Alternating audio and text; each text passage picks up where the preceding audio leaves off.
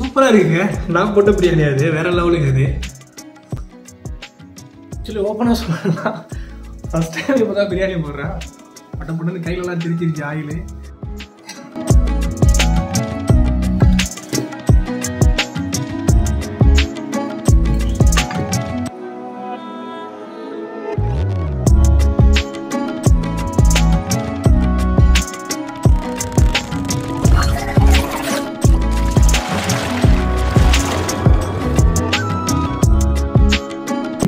Hi friends, எல்லாம் எப்படி இருக்கீங்க? இன்றைக்கி வந்து என்னென்னு பார்த்தீங்கன்னா, நம்ம சேனலில் வந்து சிம்பிளாக வந்து வீட்டில் வந்து நம்ம ஒரு பிரியாணி போடுவோம். என்ன ஸ்பெஷல்னால் ஒன்றும் இல்லை, அம்மா தான் வந்து வெளியில் போயிட்டாங்க. ஸோ வந்து வீட்டில் வந்து தனியாக தான் இருக்கும். ஸோ சூப்பராக ஒரு பிரியாணி போட்டு சாப்பிட்டு போவோம். நமக்கு பிரியாணிலாம் போட தெரியாது, ஃபஸ்ட் டைம் ட்ரை பண்ண போகிறேன், எப்படி வருதுன்னு பார்ப்போம்.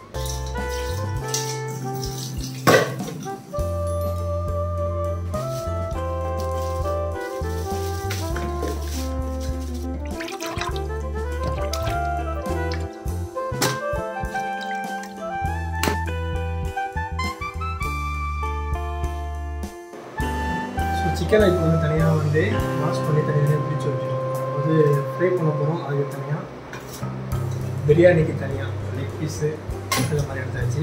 ஸோ வந்து இப்போ அடுத்தது நம்ம சிக்கன் ஃப்ரை பண்ணுறது வந்து மசாலா மிக்ஸ் பண்ண போகிறோம்.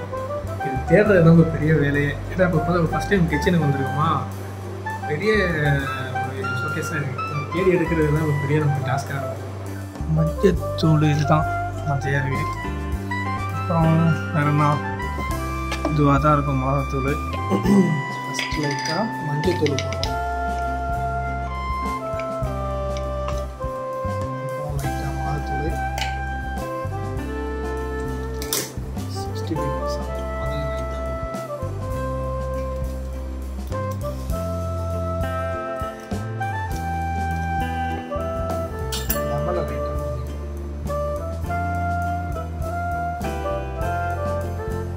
லைட்டாக லெமனை லைட்டாக பேஸ்ட். ஸோ லைட்டாக போட்டுப்போம், தேவைன்னா அப்புறம் போட்டுக்கலாம். இது 65 டிசைன் தயாராகிடுச்சு. என்ன செய்யணும், கொஞ்சம் நேரம் வச்சிடலாம். ஸோ ஒரு வழியாக வந்து சிக்கன் ஃப்ரைக்கு வந்து சிக்கனை வந்து தனியாக வந்து மசாலா போட்டு எடுத்து வச்சிட்டோம். அப்புறம் என்ன பண்ணிட்டுருக்கோம்னு பார்த்தீங்கன்னா, ஆனியன், டொமேட்டோ, அப்புறம் வந்து கிரீன் சில்லி, அப்புறம் வந்து புதினா மல்லி லீஃப் இதெல்லாம் எடுத்து வச்சாச்சு. இப்போ வந்து பிரியாணிக்கான வேலையை வந்து ரெடி பண்ணிடுவோம். வாங்க.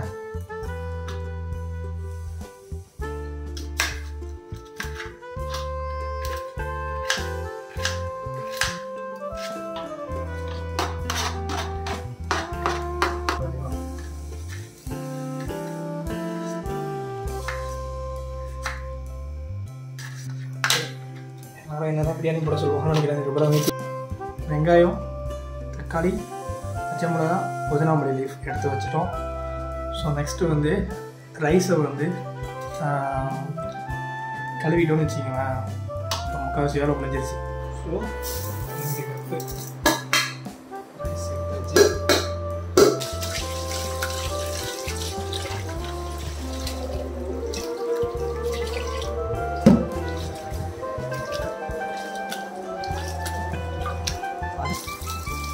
biryani experience.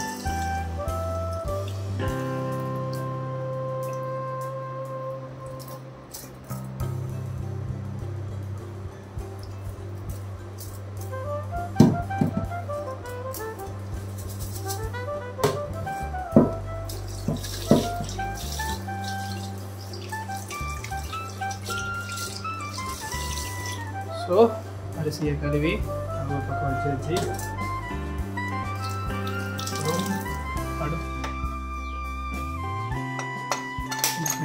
அடுப்பு பற்ற வைக்கணும்.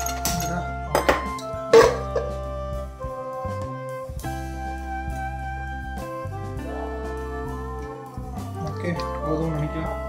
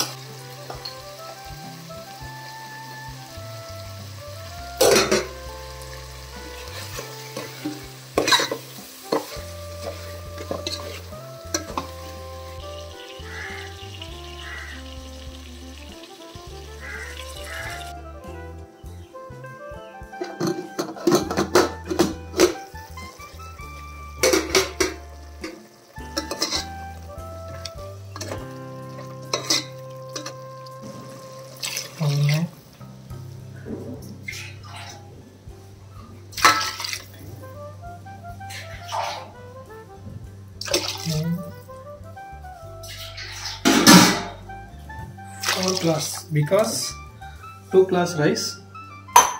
அதனால 4 glass நம்ம வந்து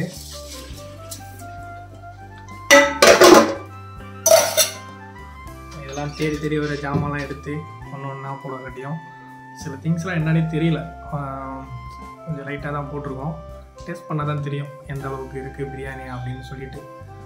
ஸோ வந்து இப்போ வந்து என்ன செஞ்சிட்டோம்னா கடைசியில் ஃபைனலாக வந்து அரிசியை வந்து அரிசிக்கான தண்ணியை ஊற்றி கொதிக்க விட்ருக்கோம். ஸோ இப்போ வந்து கொதி வந்ததுக்கப்புறம் நம்ம கழுவி வச்ச அரிசியை எடுத்து உள்ளே போட்டோன்னு வச்சிங்க, பிரியாணி ரெடி. வேறு லெவலில் செஞ்சுருக்கோன்னு நினைக்கிறேன். ஸ்மெல்லாம் பயங்கரமாக இருக்குது, சாப்பிடும்போது தான் தெரியும். ஸோ பார்ப்போம் வாங்க. ஸோ போட்டாச்சு, போட்டு ஒரு 5 நிமிஷம் ஆகிடுச்சு. கொதி வந்துருச்சுன்னு நினைக்கிறேன், சவுண்டு கேட்குது படன்னு. ஆமாம், கொதி வந்துருச்சு. என்ன செய்ய போகிறோம்னா அரிசியை போட போகிறோம்.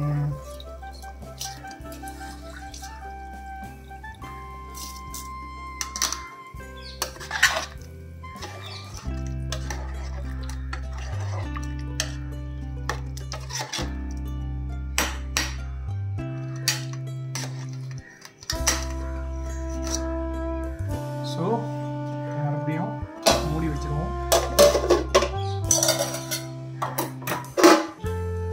பெரிய வேலைங்க பிரியாணி, உண்மையாக பெரிய வேலை. கொஞ்சம் நேரம் ஆயிடுச்சு, திறந்து பார்ப்போம். ஓகே,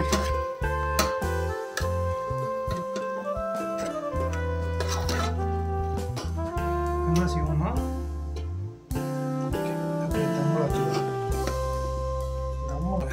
அவ்வளோதான், வேலை முடிஞ்சு. ஸோ இது ஒரு 10 நிமிஷம் வெயிட் பண்ணுவோம். இதுக்கப்புறம் பிரியாணியாக இருக்கும்னு நினைக்கிறேன். வந்து பிரியாணி தம்மில் இருக்குது.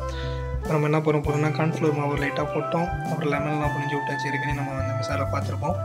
ஸோ அதெல்லாம் போட்டுட்டு மிக்ஸ் பண்ணி வச்சுட்டு சிக்கனை வந்து 65 பண்ணிடுவோம். பண்ணிவிட்டு ஒரு வேலை முடிஞ்சிடும், அவ்வளோதான். ஓகே, அது ஒரு வேலை பார்த்துட்ருக்கோம். இந்த பக்கம் ஒரு வேலை. இன்றைய பொழுது மிக சிறப்பாக சென்று விட்டது.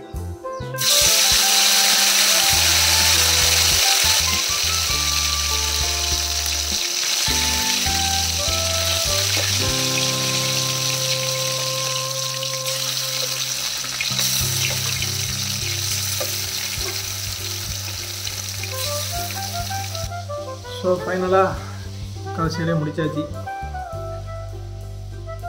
முடியல, எவ்வளோ கஷ்டமா ஒரு பிரியாணி போடுறதுலாம். அதுவும் அந்த திங்ஸை தேடி அலைஞ்சது இருக்குது பாருங்கள், வேறு லெவல். எனக்கு பாதி இல்லாமல் தெரியவே இல்லை. குத்து மதிப்பாக போட்டிருக்கேன். பிரியாணி வந்ததுக்கப்புறம் தான் தெரியும் நல்லா இருக்கா இல்லையா. ஸோ ஓப்பன் பண்ணிடுவோம்.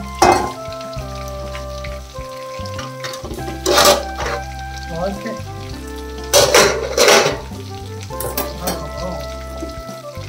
நெய் அப்படி ஆட் பண்ணி விட்டுட்டு இது மாதிரி சாரல் மாதிரி ஊற்றுறோம். கடல் சொன்னீங்க, பணிகள் அனைத்தும் முடிவு அடைந்து விட்டது. சிக்கன்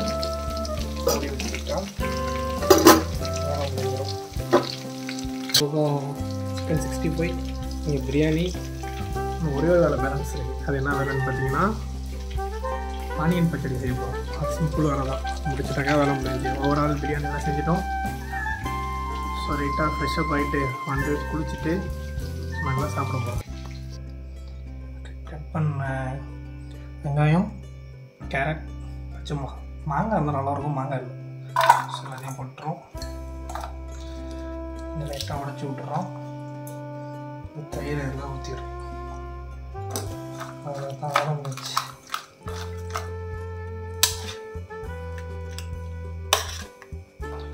ஸோ சிம்பிளாக வெங்காயம், கேரட்டு, அப்புறம் கேரட்டு, பச்சை மிளகாலாம் போட்டோம். இது ரெடி ஆகிடுச்சு. இதுக்கு மேலே லைட்டாக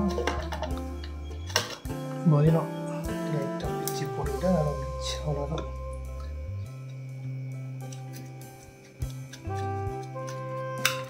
சூப்பரில் ரெடி ஆகிடுச்சு. இப்போ வந்து நம்மளே செஞ்ச பிரியாணி. ஸோ டேஸ்ட் பண்ணி பார்த்துருவோம் எப்படி இருக்குது அப்படின்னு சொல்லிட்டு வச்சுருவோம். இது என்னன்னு தெரியுதா? இதுவும் நான் தான் செஞ்சேன், இதுவும் நான் தான் செஞ்சேன். அப்புறம் தண்ணி ஊற்றி வச்சுருவோம். பிரியாணி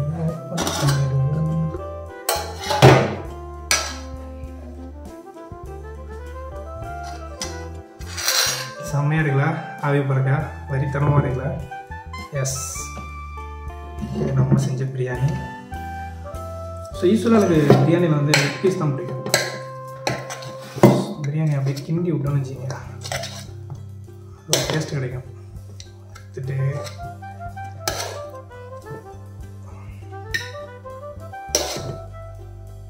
லைட்டாக வச்சு ஃபஸ்ட்டு சாப்பிடும் எப்படி இருக்குன்னு. ஓகே,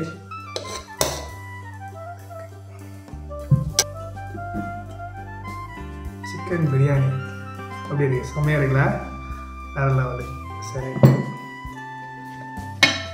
லைட்டாக தனியாக பச்சடி.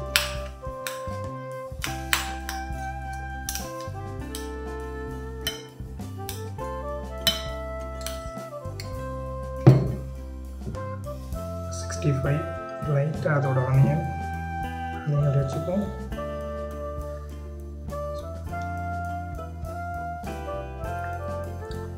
சூப்பராக இருக்குங்க, நான் போட்ட பிரியாணி அது வேற லெவலுங்க இது.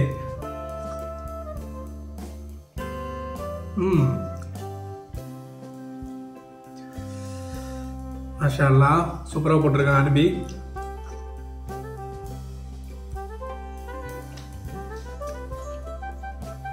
உண்மையாக சொல்லணும்னா செம்ம டேஸ்டாக இருக்கு.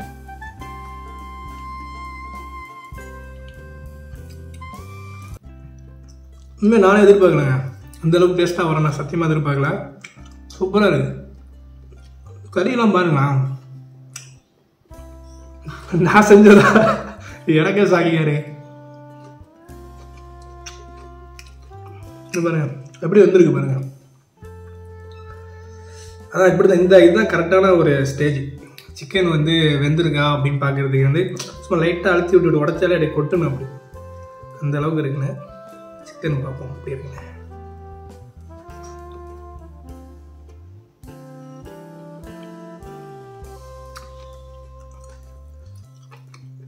சூப்பராக இருக்குங்க.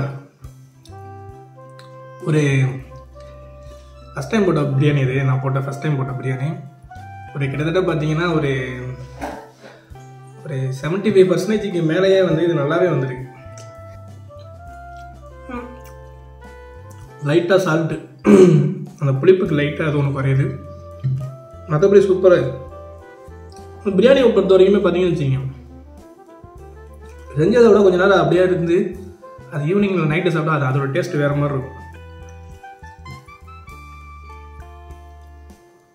ஃபஸ்ட் டைம் நம்ம போட்டிருக்கோம் ஒரு பிரியாணி, சூப்பராக வந்திருக்கு.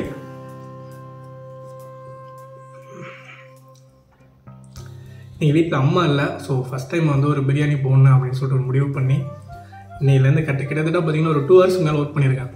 நான் வந்து ஏன்னா திங்ஸ் எங்கேயுமே எங்கெங்கே இருக்குது எதுவுமே தெரியல நமக்கு.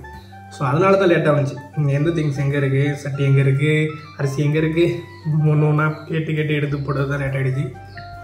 ஸோ பர்ஃபெக்டாக கடைசியில் வந்து ஒரு டேஸ்டான ஒரு சூப்பரான ஒரு பிரியாணி.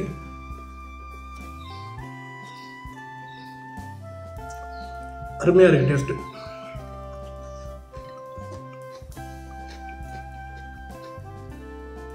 தேங்க்ஸ் ஃபார் வாட்சிங். இந்த வீடியோ பிடிச்சா கண்டிப்பாக லைக் பண்ணுங்கள், கமெண்ட் பண்ணுங்கள், ஷேர் பண்ணுங்கள். மறக்காமல் ஆர்பி ஆஸ்திக் யூடியூப் சேனலை சப்ஸ்கிரைப் பண்ணுங்கள்.